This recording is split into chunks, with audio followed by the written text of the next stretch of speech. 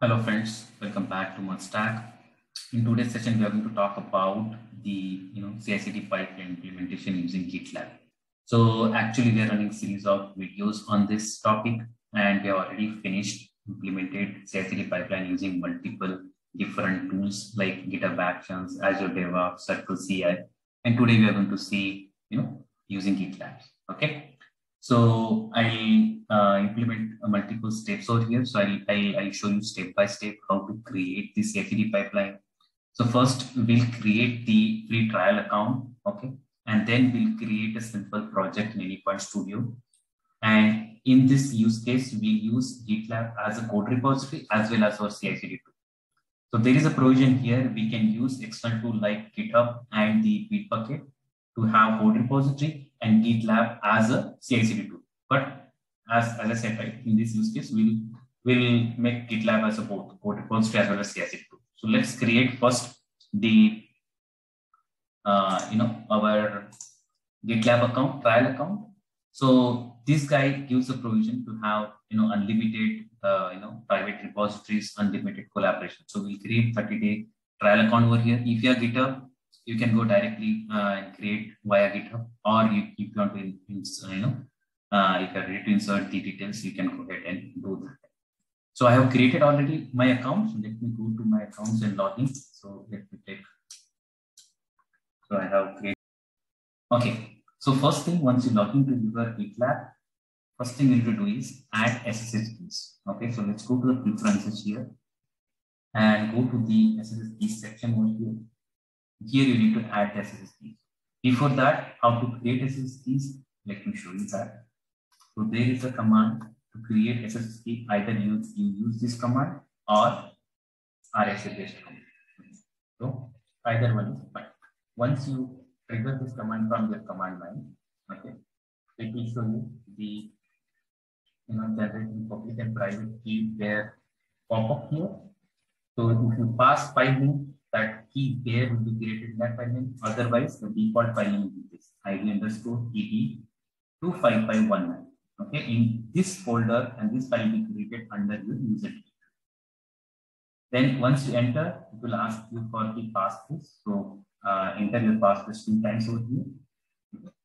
Then once you done this, you will be able to see your files in your SSH folder. Okay. So .sss under my user directory. Once this is done, you go to your GitLab account. So just want to log in here and enter your SSH keyword here and give title, give expiry date, and say add. Okay. So I have already done that. Then you go ahead and now create a project. So we'll go to our. You can click on this icon and this will take you to the section where you can create new project. So I'll go and say new project. So here you can create the blank project, or you can import it from either GitHub or Bitbucket or any other instance of GitLab. But we'll create a new blank project. Okay. So just now I created blank project. Let me take you to that project. So here it's completely blank. You can see. So this is my project name and this. Now, what we'll do, we'll add or we'll check in the code to this code repository. Okay. So either you can upload manually over here or we can do. So let me go ahead first and create a project over in this Anypoint Studio. So let's create the fresh project. So let's just finish. Let me bring that project to my workspace.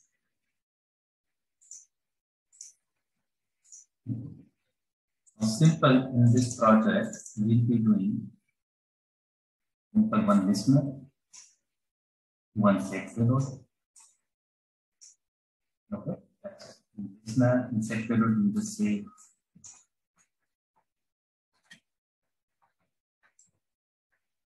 that's it.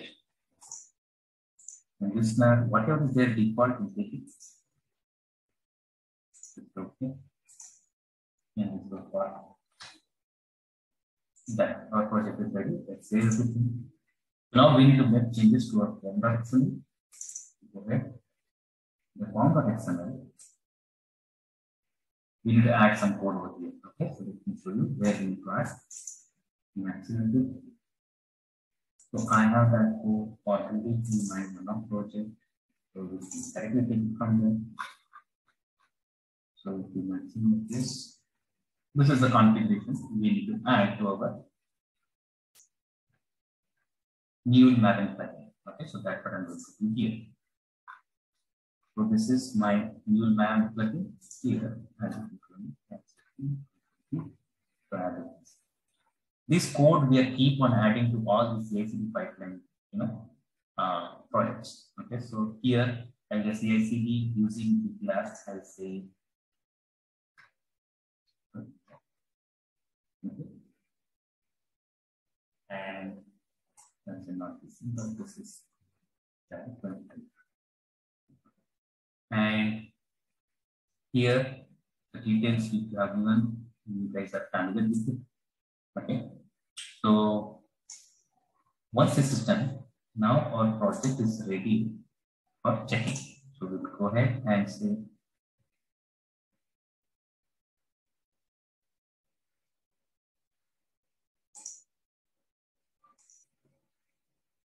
let's check in the code. So right click on the project, go to team section, share project. And so go here first, create local repository. So create local repository, finish. Now you can see that the local repository has been created, and for other files, there's a question mark here, right? So now we need to add those files to our local repository. From the command line also we can do that, but right now I'm doing it from the Unicorn Studio. So just click on commit. So these are the files is supposed to add to a local repository. So right click and then say add here, and we'll add a commit message. So very famous commit message is initial commit. Okay, let's say commit. Now we'll push this code. So now the files are committed to my local repository. Okay, now we commit these to our. So just now we have created our. What we can do, I'll copy this. This is my repository.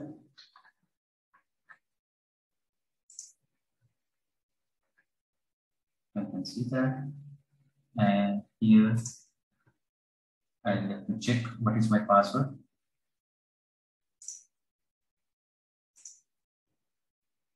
I've added my credentials, so let's say preview. So I add one more time because I'm not secures tool. So now code has been pushed to the master branch in GitLab, this directory. Okay, so let's go ahead and say push.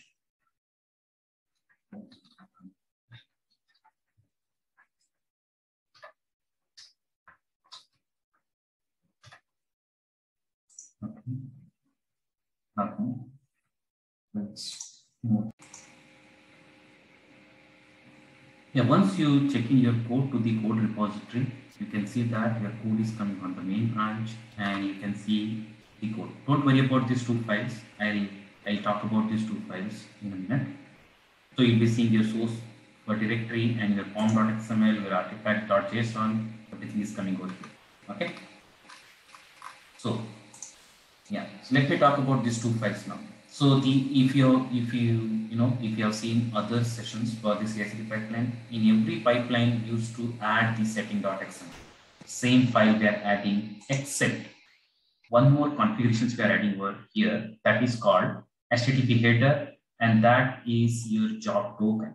This will be used to authenticate your job against Maven. Okay, and this is the value to be coming from environment variable. You don't need to create this variable, it will be available, and this will help to authenticate your job with the Maven. Okay, so this is needed. And the other server, we are keep on using this property to connect to your exchange with your credentials. Okay, so these are the two things. Okay, in this setting.xml, two servers. Okay, now let's go back. Now this file we have created for CICD pipeline. Okay, so here I have simple one job that is deployed, and I'm using a Docker image, Maven Docker image. And then under that job, I have simple script, which is we are keep on using same script. Okay, so if you see here, this is the command we are keep on using Maven command. So if you remember, these are the two properties we are exercised in the form.xml. Let me show you the form.xml, these two properties. And finally, we are giving a setting.xml, by using -s switch. Okay. And we are saying that whenever there's a checking happen on main branch, you can have multiple branches for the code repository, but right now we are focusing on the main branch. Okay. So this script, nothing new here. This is your job. So whenever there is a change happen on this particular branch, your job will get triggered and this script will get executed. Okay. So let me show you the form.xml quickly, which is coming from a Anypoint platform as it is. You can see here. So these are the two properties I'm talking about. So that means I need to create these properties somewhere. Okay, so where we can create these properties. So let's go ahead and you need to go to your setting.xml over here. And in the setting.xml CICD. And here you'll find variable section, just expand. So for security point of view, I have added these properties before, showing it here. You can, you're free to go add here your property here, and you can add, say, your values.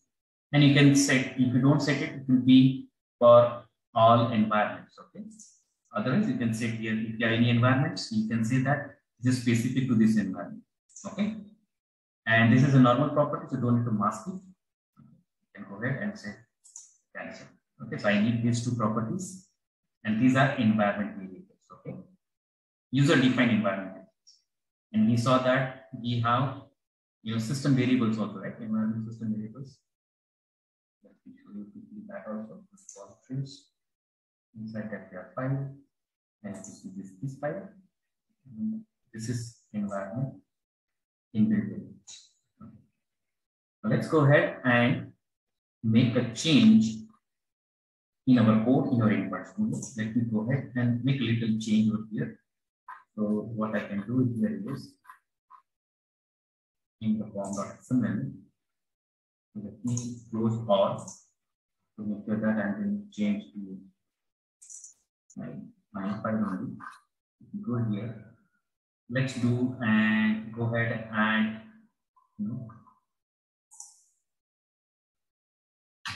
properties here.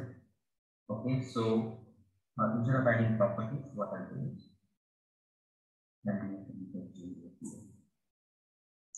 so that this is application name. Okay. So let's say this and let's commit this change. Okay. Now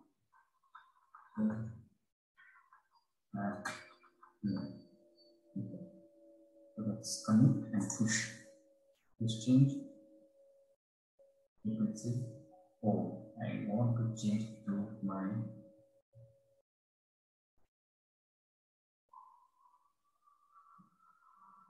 I don't want to make it to master I want to make it to master to main. Close it, push it, and then reject it. So what I'll do is first we need to, so maybe your main branch is ahead of your, right? So what we can do, we pull those changes back in our, on that I need to use and pull the changes. Okay. So main and pulling those changes back here. Okay, so I pull the change here. Now let's go ahead and now commit the changes. Go in, press a push, and pushing it to the main branch from a local master. Now changes are from master branch to main branch. Push. Okay. Now let me check as close. Go to our pipeline.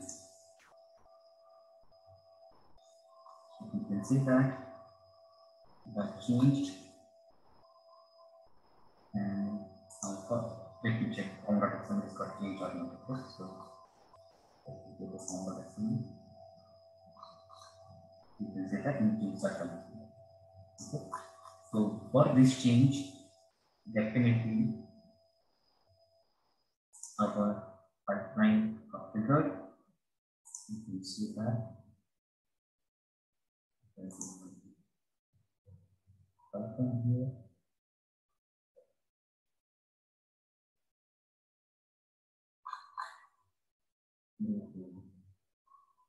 CICD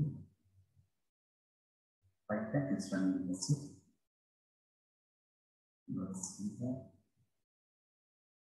Waiting for the execution. Now it will take some time. I take a pause over here, or I recap what we have done. So we have checked in the code to our GitLab repository, and we have added 2 files.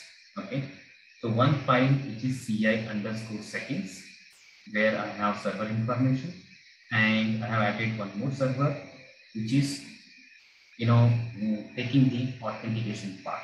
So job will be authenticated against mapping by using job program. And then in our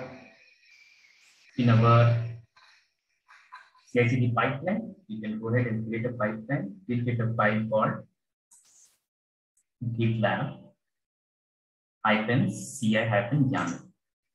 And here I have added my pipeline code. Okay. So let's go ahead and see.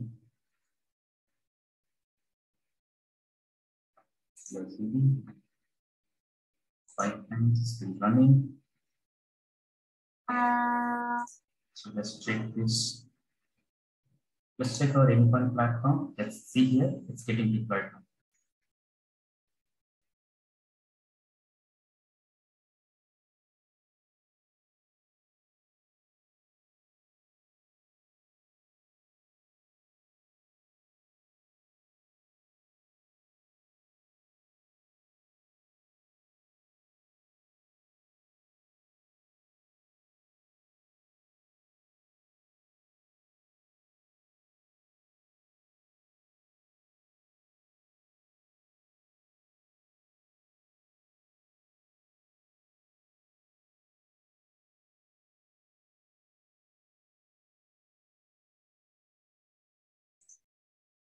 So this will get deployed here, and we'll be able to see success over here at the end. Okay. So in coming sessions, we'll be adding, a lot of things to this pipeline code. We'll be adding caching, we'll be adding uploading artifacts, we'll be, trying to create multiple jobs here. So yeah, so those will be there in coming sessions. Okay. So thanks for watching. Thanks for spending your time over here. Yeah, please subscribe to the channel. Please share and like. And hit the bell icon so that you get notification for coming videos. Thank you.